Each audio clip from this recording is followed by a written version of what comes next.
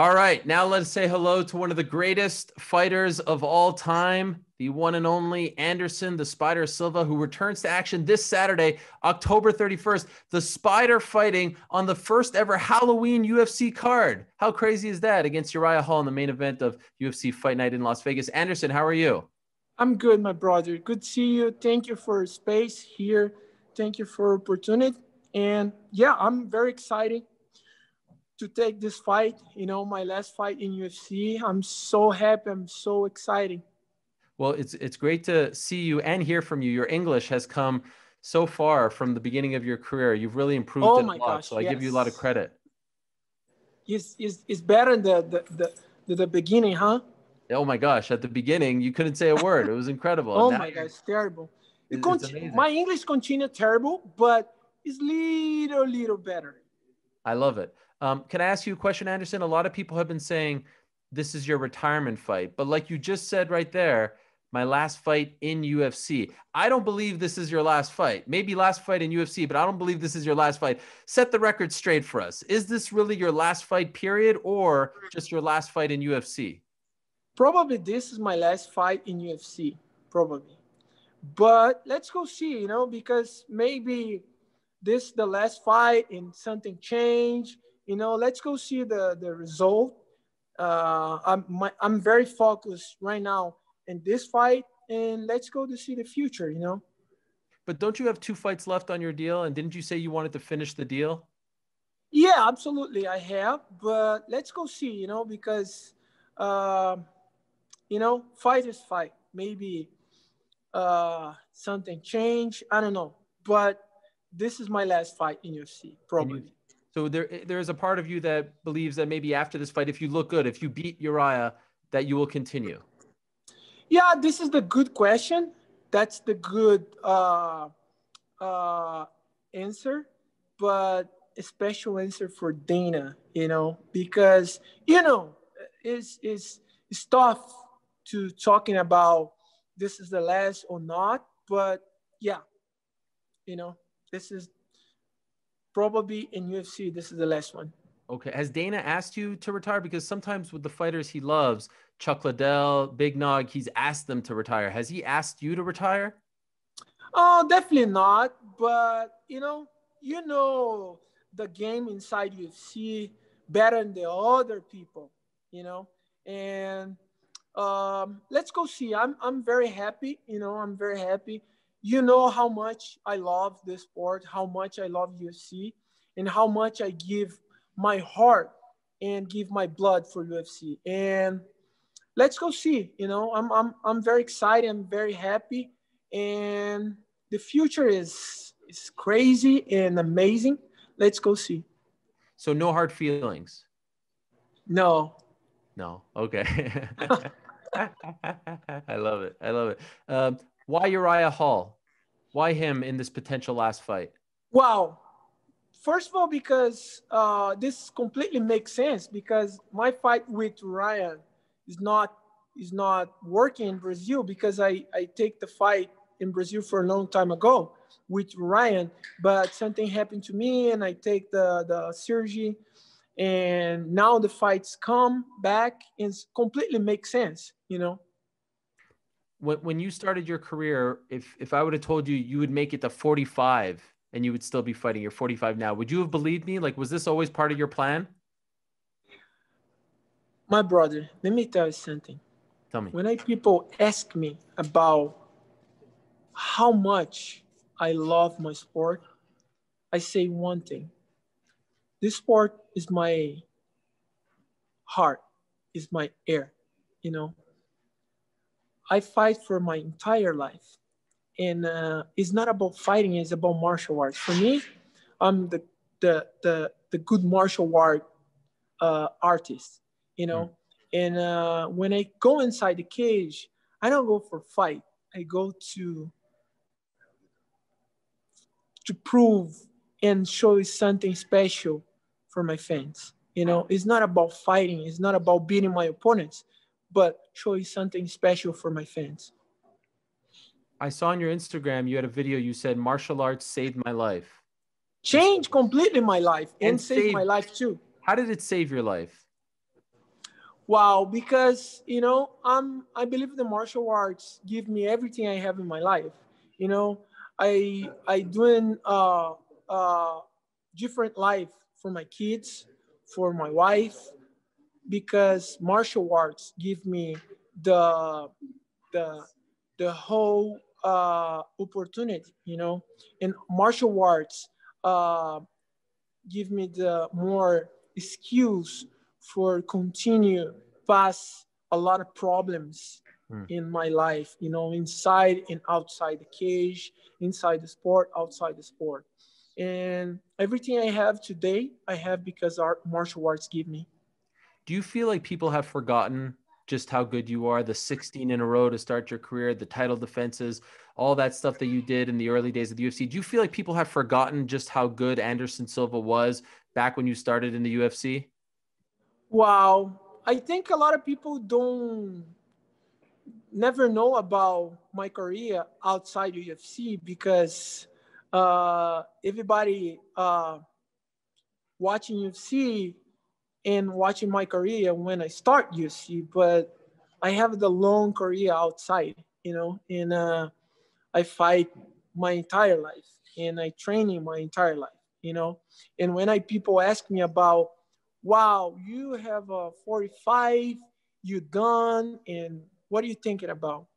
So I train every day with the best guys in this world, the best fighters. And every single day, I feeling how much my energy continue inside the sport. And I mean, I just take this fight and let's go see the future, because it's a very special moment for me and for my fans and for my whole team. A lot of people today are talking about Khabib Nurmagomedov now is the greatest of all time. John Jones says, no, I'm the greatest of all time. Other people say George St. Pierre. Other people say you. In your opinion, who's your pick? Who's the greatest? You, GSP, Jones, Khabib? What do you think? The greats The for greatest whole ever, time, all the time. greats ever. Okay, the greats ever is God. This is the greats ever. In MMA, what about MMA? And MMA, I think, is don't have the best ever, the greatest whole time. Because every single moment, every single time, come the new challenge, the new athletes. Is for me, martial arts proves one thing: don't have the best ever. Hmm. you know. And John Jones say that it's okay. I respect George St. Pierre. People say about George St. Pierre, it's okay. I respect. The people say that about Khabib, I respect. But for me, I'm not the best. I just try to do my best I can. And martial arts, I just pray and put on my knees in the ground and say, thank you, God, for giving me everything, every single moment. And I'm not the best. I just try to do my best every single day. But that's the big challenge, because nobody is the best except God. Do you have any regrets as far as your career is concerned? Well, every single moment in my career is special for me, you know. But the special moment for me is my first title belt in Japan Hmm. with uh, um my opponent Hayato Sakurai. This is the best moment for me because it's my first title belt, and this has come every single day in my mind and helped me to understand where I'm going, because when I fight with Hayato Sakurai, I understand how much I have a responsibility about my sport, about martial arts, and about my country, about my people. As far as UFC is concerned, favorite moment, which sticks out? Oh, my favorite moment? I think Rich Franklin gave my favorite moment, the first fight with Rich Franklin.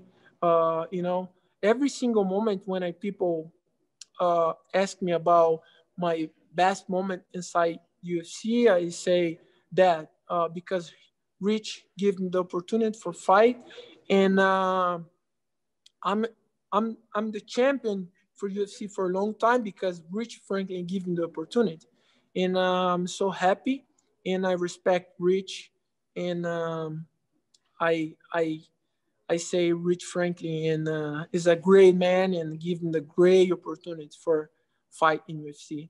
Something I always wanted to ask you, my favorite face-off, especially of yours, was against Vitor with the Jabberwockies mask. It was incredible. Oh yeah. What did you guys say to each other? Do you remember when you were on the stage, you were saying a lot of things to each other? What did you say? Oh, you know what? Vitor is the best fighter. He's the best Brazilian fighter. You know, is amazing.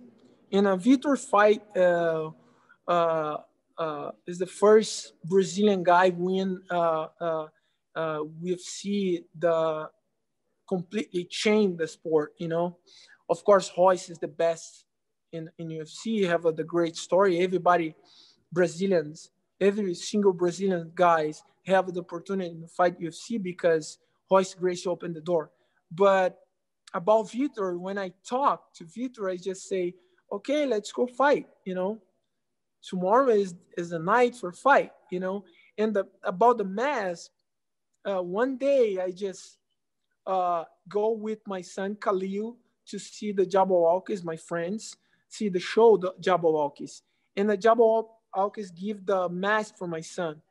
In a night, I stay with my son in the bathroom in the bed, and my son just talk to me and say, "Dad, why you doing using the mask tomorrow?" I say, "Go to sleep. Stop talking."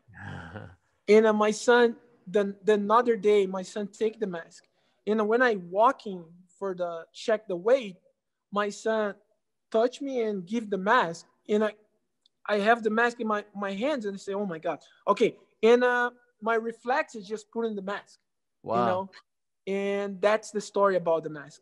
Wow. Are any of your kids going to be pro fighters? Yeah, Gabriel is training a lot right now. Is my son is have uh, amateur Muay Thai fight, kickboxing fight, and training a lot for start MMA.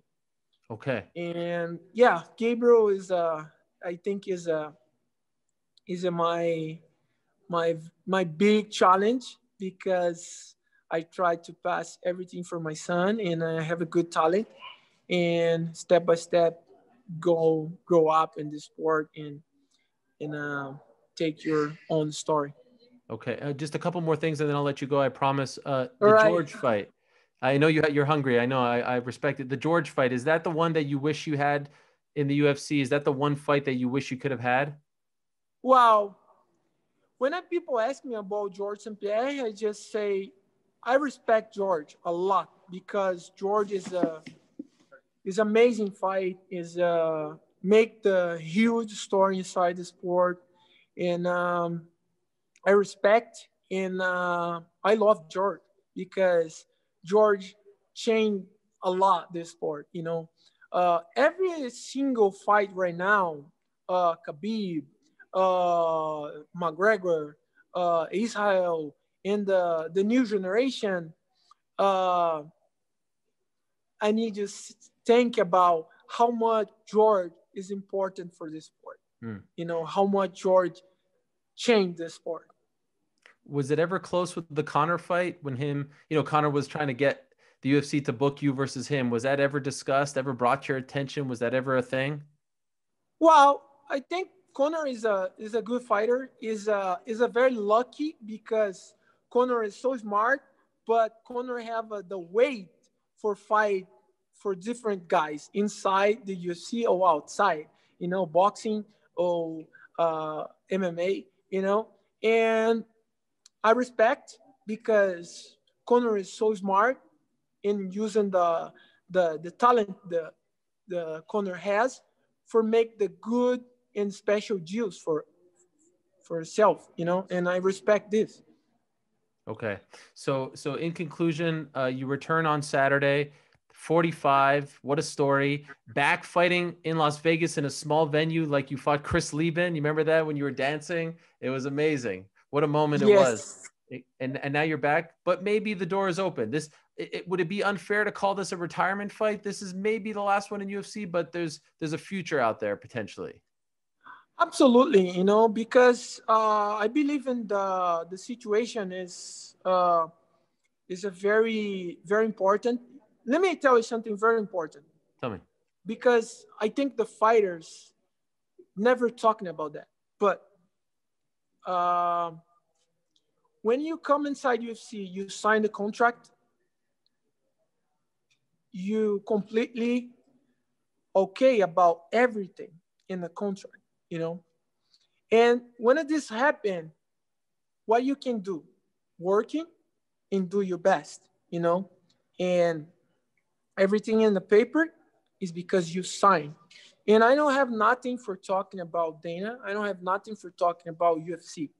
I have my contract, I sign, and I do my best. I work and I do my part because I'm professional. And of course, maybe I don't fight anymore in UFC. Of course, I go fight outside. Why? Because the people can't stop my job. That's not make sense.